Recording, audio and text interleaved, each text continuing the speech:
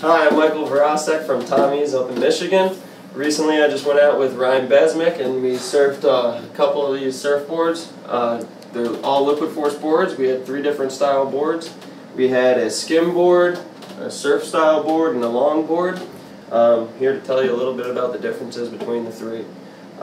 Starting with the skim board. So this is the Dominique Lagasse skim, the Duum skim. It's a compression molded board.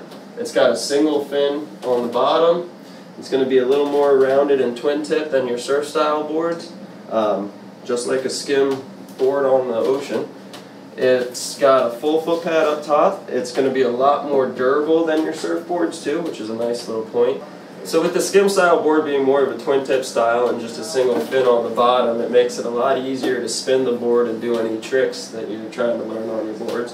The surf style boards will be a little more locked down with the more fins, and the speed of this board really helps carry it up the wake when you're learning the spins. Okay, so now onto the surf style board. This is the Liquid Force 6er. It's Chase Hazen's Pro model. It's a surf style board, so it's going to have a slightly different construction than the compression molded skim style boards. It's going to be a foam covered in an epoxy resin.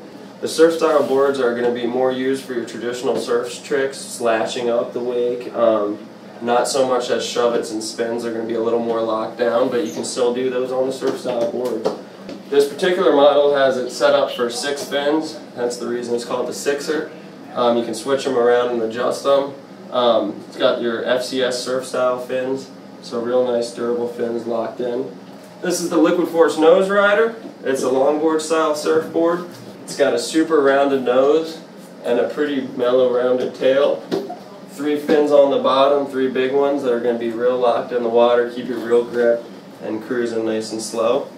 It's the same construction as the surf style, so it's a foam covered in an epoxy resin. It can get a little fragile, but they're super buoyant, super floaty, so they're going to ride a little slower. These are definitely more of a cruiser board. You're not really trying to spin on these. It's kind of even fun to try and nose ride up to it.